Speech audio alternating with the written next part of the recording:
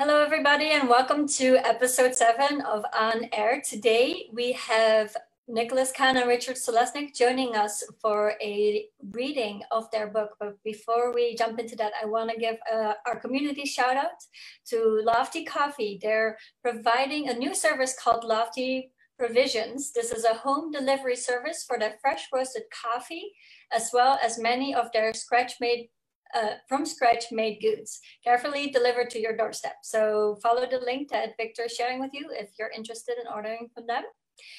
But now I would like to jump to today's episode. Kahn and Selesnick are doing a reading from their book, 100 Views of a Drowning. We'll actually also have it here. I love it personally. I have read only about half of the stories, but there is 100 stories and 98 stories in there. I don't know. Richard Selesnick. Richard. I'm doing great today. It's going great. Anyway, guys, we have the book on sale in our store as well. So if you're interested in purchasing it, visit our store. And at the end of the storytelling, we'll open up the questions for you guys. So if you have any questions about how these pictures were created, the stories beyond them were created, put them in the Q&A. We'll have 4 different stories today. So now I would like to pass it on to Kahn and Richard Selesnick. Hello. Yes, we'll be reading 4 stories. I guess the basic thing with these stories is that the 2 main characters are kind of sort of like alter egos for ourselves. The names come from the operetta Die Fledermaus.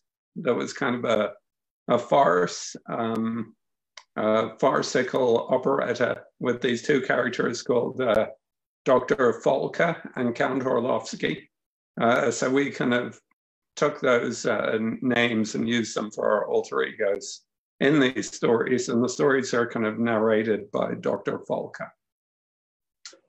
Okay, and so I'm going to start with this image, which she'll show you on the screen. Aris Kind at the Neue Museum. The Neue Museum is a museum on Fifth Avenue in New York that has in it the Cafe Fledermaus. So you'll kind of get that connection perhaps from that, but it recreates the time of the Wiener Werkstatt in that particular beautiful room of this amazing museum in New York that Rich and I go to quite often and indulge in wonderful Viennese cakes there. And it's a spectacular room filled with turn of the century beautiful tables and things from the time of Egon Schiele and Gustav Klimt, and it's dreamy, and that's all been a big influence on this project. And with the name Cafe Fledermaus, it plays off the bat and the operetta, Strauss's operetta. So, and our stories are all about bats. So, Aris Kind at the Neue Museum. On the subject of my own malady, I think the first time I noticed something amiss was at Cafe Fledermaus at the Neue Museum on Fifth Avenue. I never tired of coming to this recreation of those lost Werkstatt days, a time to which I always felt strongly drawn. On the walls, haunted faces stared out of resplendent secessionist portraits with wide, insomniac eyes, make me wonder if the sitters somehow intuited the apocalypse that was about to engulf their world. On this occasion, I sat with my coffee, watching the waitstaff push trolleys of Lindt cakes and Sachertorte through the elegantly paneled rooms, bustling as always. Through the high windows, the trees were bare in the park. Perhaps it was November or maybe March. At a certain point, I noticed a strange itchiness in my nose. I put my hand to my face to scratch it. As soon as I touched it, I felt an excruciating thrill of pain. That sensation, the discovery of a tickle in the throat, of an unnoticed lump on the neck, or a constriction in the head, something that previously seemed not to exist, when exposed suddenly, becomes the complete focus of our attention, and the world changes irrevocably. How had my throbbing beak escaped my notice? I tried to think back, but a thick, heavy confusion had come over me, and I realized I could not recall where I had been prior to my arrival at the cafe? How had I gotten there? By taxi or on foot? And not just this, things seemed to be recurring without regard to causality. I would leave my table and then I would be paying the bill, seeing a spilled glass of water, only to see my hand shoot out and knock it over, as if I was incapable of setting events in the correct order. The trolley of lint cakes and sachatot would roll past again and again and again. If I could only remember how I'd come to be here, I felt I might be able to somehow put the thread back together. Was I staying at a hotel? The Carlisle? A flop house on Hell's Kitchen? God only knew, but I could not remember, having slept in a long while, and my eyes were pustulant and sore. The insomnia! I thought perhaps I had been awake for days or even weeks on end. I sneezed into my cake, rather too loudly as people turned to stare, and looking down, I was alarmed to see that I had covered both myself and the tablecloth with fine droplets of blood and chunks of a white incrustation that resembled crystallized snot. Furthermore, I now noticed that I was sporting a threadbare coat of mousy brown fur that appeared to be in the process of disintegrating. And of course, I felt cold, always so cold. On the walls, the twisted, emaciated figures looked down from the portraits, desperate, disconsolate, dark circles ringing their eyes. The gleaming trolley of cakes went past again, and this time I saw myself reflected in the silver bowls. The wretched figure I saw there was unrecognizable, and I wondered, had I become homeless? I knew that as the world slowly went wrong. Refugees had built cardboard sanctuaries in the tunnels that catacombed the subterranean depths of the city, months or perhaps even years passing without their once coming to the surface, an endless hibernation that was in marked contrast to being permanently awake, wandering the sleepless city like a tormented somnambulist. Bits of my fur were now coming off in tufts, floating around the cafe like dandelion seeds. Finally managing to stand up on my hind claws, I made for the exit, my huge, leathery wings dragging pitifully behind me, upturning dessert carts and trays, sending gorgeous platters of Schwarzwälder, Käfertorte, and Milchkramstrudel scattering across the parapet. Was it a doctor I needed or a vet? This was the last thought that crossed my mind before consciousness dissolved into a terrible barrage of clicks, squeaks, and yelps. Then the room grew dark and sleep, sweet sleep, mercifully descended upon me at last. Okay. This next story is called Bat in a Tree.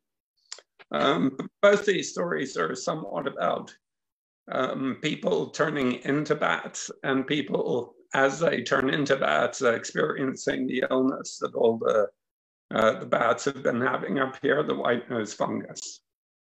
Okay, Bat in a Tree. I remember the first time we heard it.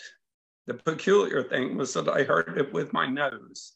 The first time I discovered that the human proboscis could also be an ear for subsonic noises. I was with Orlovsky somewhere on the gloomy island of Manhattan in the naked moraine of the Central Parklands. Lost, of course. Not because we didn't know where we were, but because that was Orlovsky's unalterable condition. Weather and water tended to congeal in this location, marshaled here by the slot canyons that stretched to the water in all directions. Some refer to this poisoned land as an oasis, but it never failed to fill me with anything other than revulsion and sadness. But it was curiously addictive, and if I didn't pay attention, I would frequently find my boots carrying me into these sooty forests, seemingly of their own volition. On this occasion, I heard an odd bubbling of waters, persistent and irritating, like an affliction of the inner ear, a coursing of snots through the membrane walls. And with this, I became prey to a terrible shivering insomnia. Concerned, Orlovsky suggested we curtail our stay in the city and depart for the northern mountains, a brown, sparsely populated frontier where whiskered pioneers in bearskin coats tended homemade stills, the silence only broken by the occasional twang of rustic banjos at creekside hootenannies. I was now quite ill. The flood had engulfed my throbbing head, drowning my brain as the train sped up the riverside embankments. Even the river is drowned, Orlovsky had said. Eventually, the mountains appeared, dreary on the horizon. It was here that it started, he told me, the nose plague. First, just a bubbling in the nostrils, a watery droplet in the ears, ping, ping, a leaky roof, a damp cave, an incrustation of nasal stalactites dripping above unseeing, unsleeping eyes, row upon row of tiny gentlemen in fur coats and leather stockings, each carefully mounted on his own miniature ornithopter, spiraling down, down onto the slopes of a rising mountain of boulder-strewn guano, survivors slowly starving, rescue parties arriving too late. Where's the black box? There it is. What caused this disaster? It was pilot error. No, the changing arrangements of air currents in the upper atmosphere. The dang, dang, dang of the banjos. Hudson River bracketed, robber barons, twinkle, twinkle, little bat. Push Orlovsky away, hit him. A Beaux-Arts mansion, wooden shanties, then nobody, nothing. Fever dreams, a rocky crevice, a sleep that isn't. It was misty and still when I finally managed to escape the cave. The density of the weather had suffocated all sounds other than the accretion of dew on the twisted pines that sporadically emerged from the field of enormous boulders, each freshly shorn from the crags that disappeared into the gray celestial realm above me. Even the air had become liquid, or rather a more solid variety of liquid, and the sharp coolness of these congealed droplets seemed to act upon my fever, dispelling. I climbed upward, ever upward, through the gigantic boulder gardens, and I thought, all roads might lead to the eternal city, but once one passes through the gates, these roads cease to lead anywhere, lead nowhere, in fact, to nothing. Emerging from the mist, I climbed a solitary pine and looked towards the distant metropolis, its first light just starting to twinkle on the horizon. Come back to me, it whispered, a soft subliminal echolocation to nocturnal creatures everywhere. Splendid. And now, on the same location, in fact, where the last one was shot, this shot. It's called McGillicuddy's Reeks. It's a place in Ireland. McGillicuddy's Reeks. I still remember the first time I laid eyes on the black sacks. I had slept some long time, very deep and dark, before waking up at a small bed and breakfast in Killarney. Much to my surprise, a perfectly conical cinder cone of grey gravel was visible from my room, the light playing on its summit and rendering its colorless moonscapes by turns purple, yellow, and sage green. I should perhaps have realized how seductive such mirages could be to the impressionable mind. At breakfast, served by the landlady, beautiful mountains, I remarked. Oh, sir, don't be saying that. I perceived a coy delivery and got a wrong impression. Why ever not? I inquired, a smirk on my features. Flustered.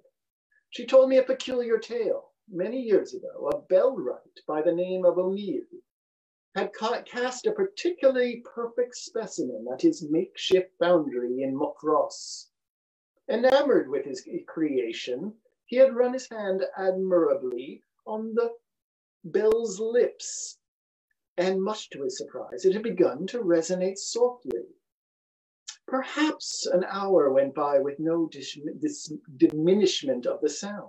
If anything, it was getting louder by the minute.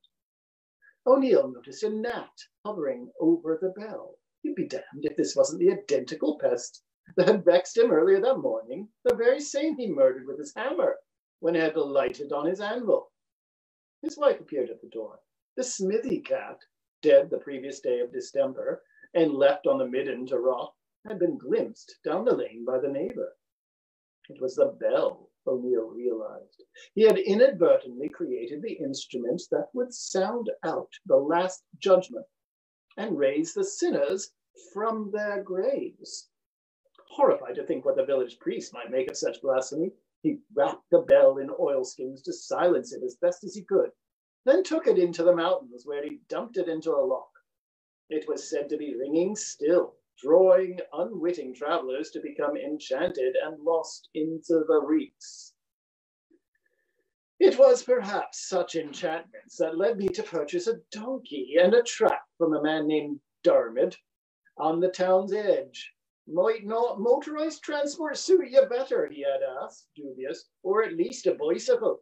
I replied that a stack of luggage such as my own would never yield to a bicycle, and besides, the donkey would make tolerable company. I planned to be away for a while. After loading up with hardtack and iodine tablets, I made for the Gap of Dunloe, thence ever more deeply into the mountains. The donkey would not travel by day, choosing instead to gorge on the sweet sedges of the bog. However, as soon as the golden hour set in, he would take to marching briskly up whatever rotted boreen his hoary nature pleased, pulling the trap right into the small hours of the morning.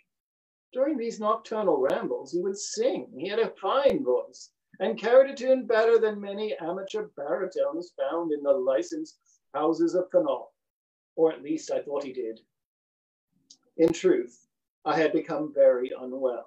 Raw winds penetrated every orifice of the draughty cot, and I would pass the feverish nights shivering in my blanket, the bards of Erin singing incessantly in my lump and aching head. The tinkers call this malady pudding ear.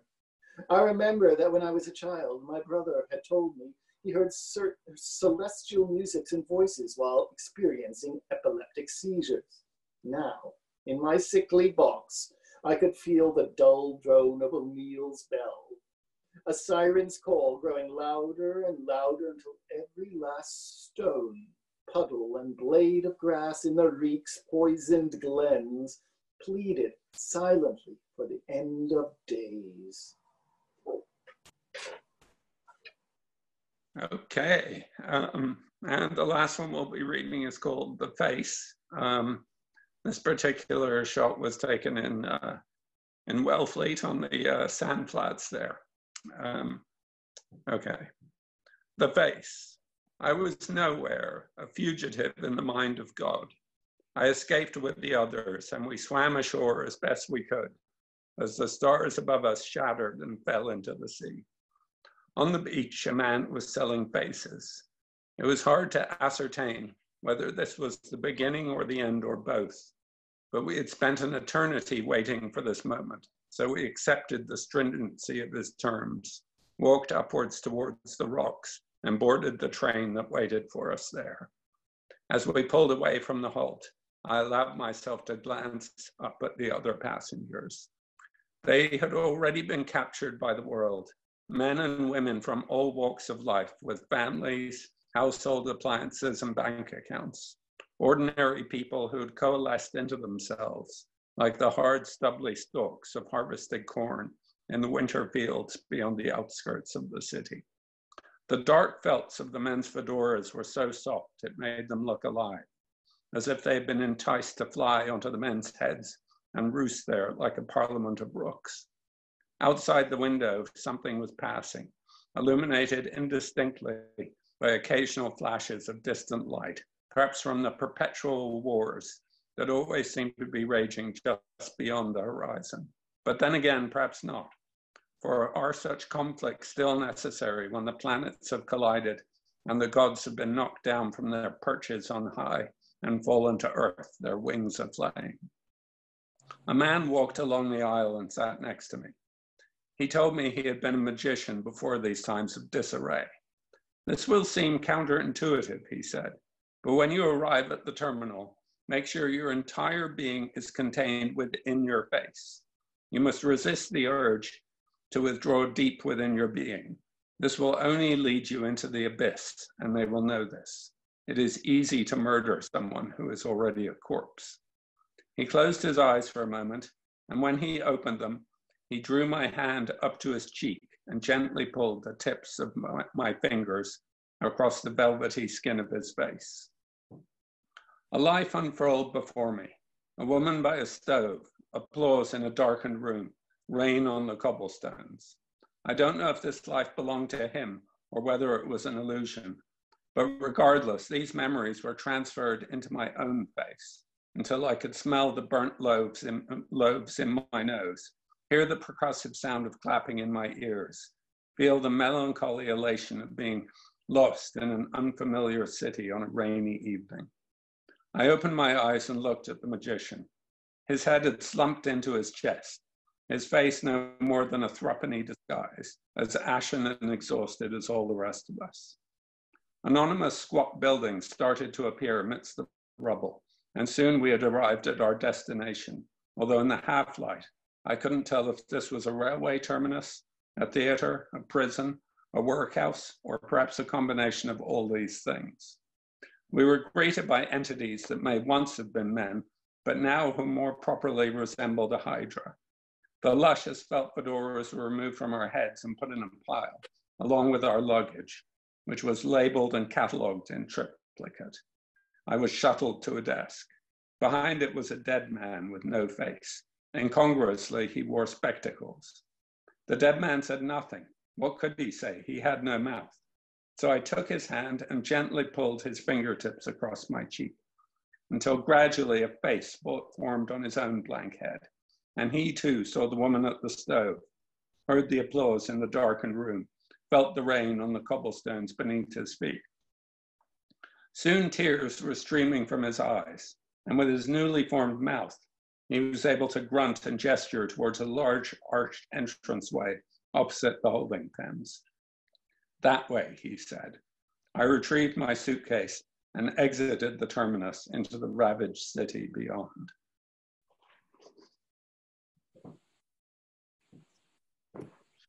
Thank you so much. Yeah, thank you so much for those stories. It's really, I kind of wished we had an audiobook version of your story, because hearing you read it just gives a whole nother element to it. To hear the artist's voice within it, I personally really loved it. So I'm really curious. Also, I want to open up questions to everybody else, but I'll start off with some questions. So these stories, they came after the images were made, correct? Sometimes, on other occasions, the story would come first and then we take an image to match it, but mostly they came after. Yeah, so I'm curious, did the story kind of develop very naturally from you and then the images found the photographs, or did the photographs come when you were writing? Did you base the writing on the photograph? I'd say it all came around at the same time, because when me and Nicholas started the project, we actually didn't necessarily know what the project as a whole was about. And so the entire process of the project over the 5 years, and doing the posters, the book, the text, the sculptures, all of it developed together. So it was almost like uncovering a mystery to us, and gradually out the connections between all the different things. It sort of revealed itself to us. The novel kind of wrote itself. We would see images laying down on our little sort of Freudian couches and go into these kind of semi-conscious states, and things would get revealed and an image would be shot from, and then that often would come from a drawing that we might make from those kind of half dream states. And then it also would suggest a story. I might mention a story concept or give Richard a bit of research, and then he would go into his space and out would form these stories that were completely amazing to me. And it was just kept revealing episode after episode. We also had, from a kind of a previous project that we'd actually thought about doing a novel told only in pictures. And we had kind of produced reams and reams of little thumbnail sketches for images. And so once this project started, we started drawing on this kind of image bank that we'd already made. And because of that, because this story had already been worked out that didn't actually end up being this story, the images were all related in this kind of theme and variation kind of way, which is oftentimes how we work more than traditional narrative. You can see that in the drawings Nicholas is doing. It's very much about theme and variation. Mm-hmm.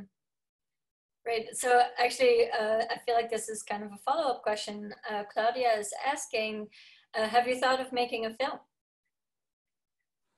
We think about film, but my dad was a cameraman, and my grandfather worked in Hollywood. And so I know the kind of immense difficulty of doing a proper film.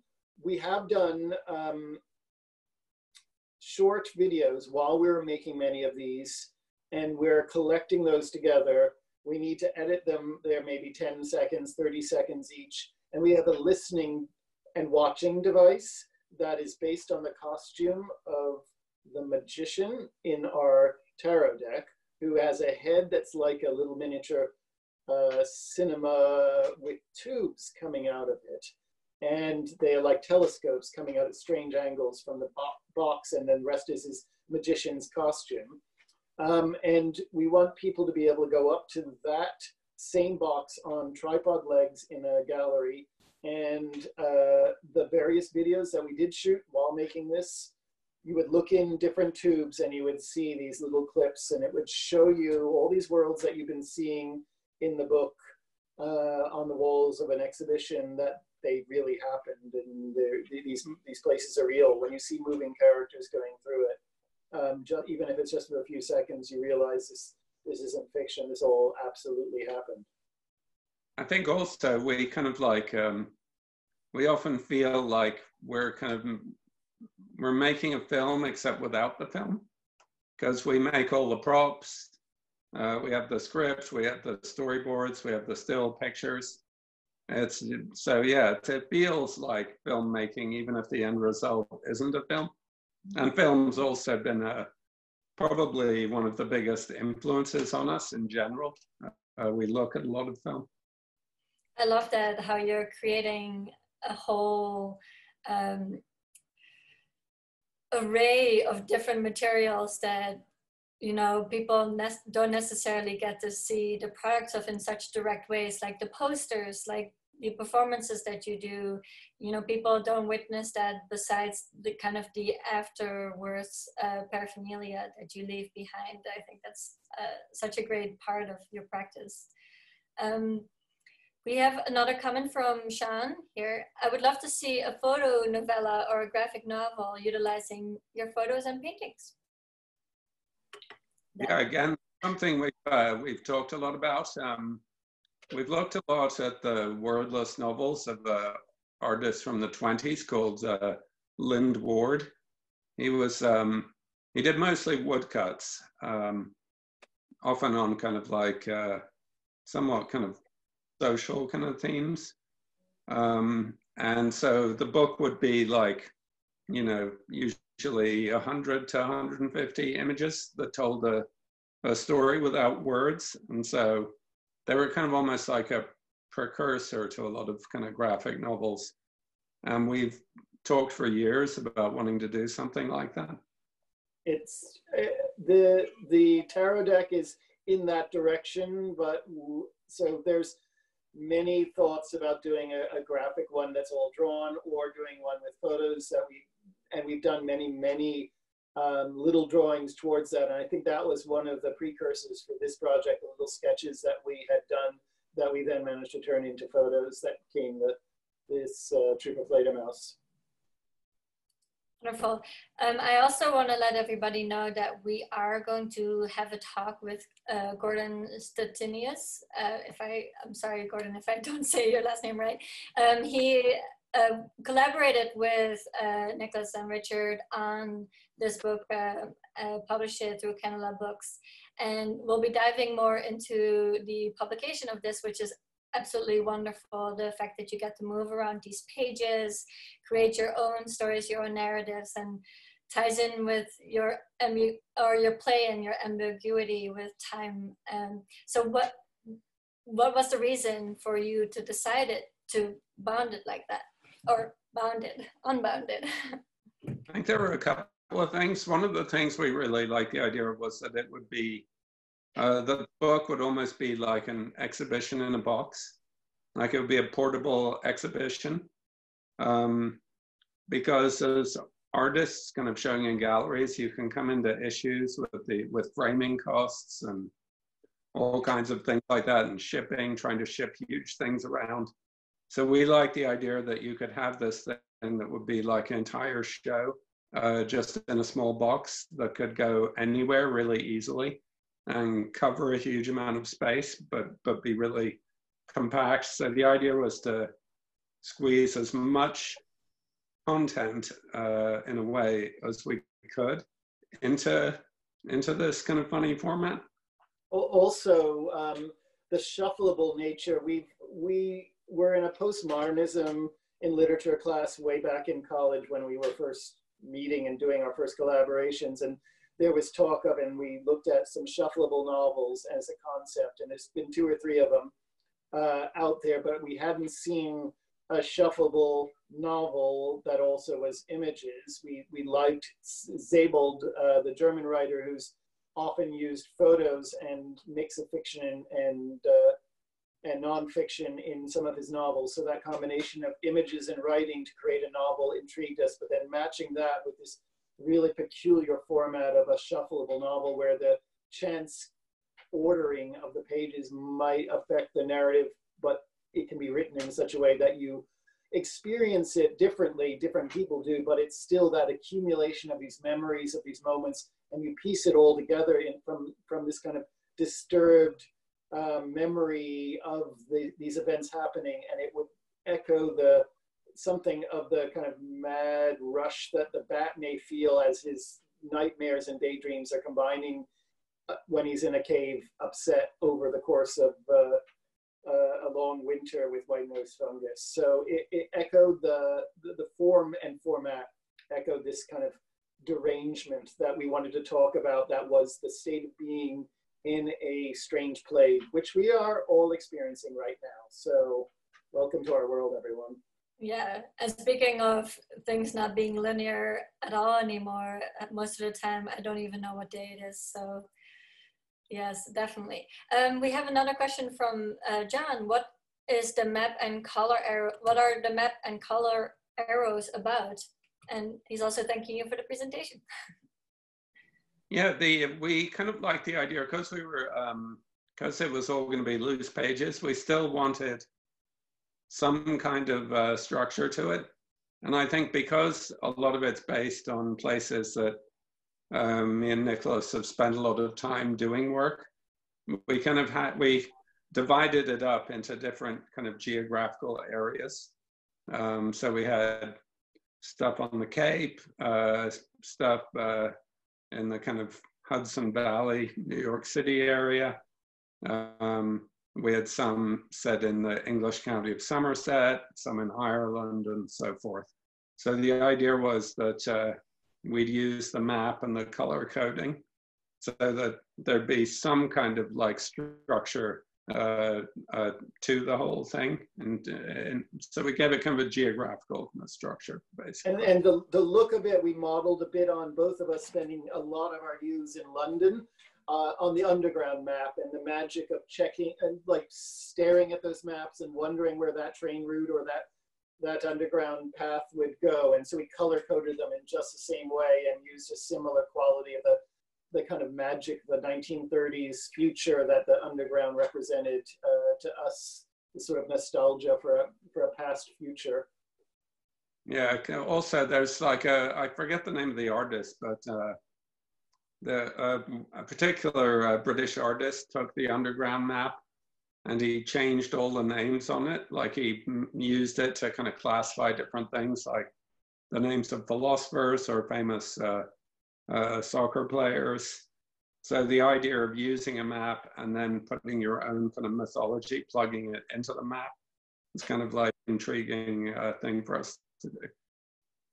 Yeah, I think map making itself is already just such a fascinating topic that I'm sure we could talk about a lot more. Mark Adams will be doing that, will he not? Yes, yes. So for our talk with Mark Adams, it will be about mapping territories and kind of the relationship between art and science, and how that conversation concerning map making and mapping geographies, how those are all related, and how you use that yourself in your work, which will be really exciting.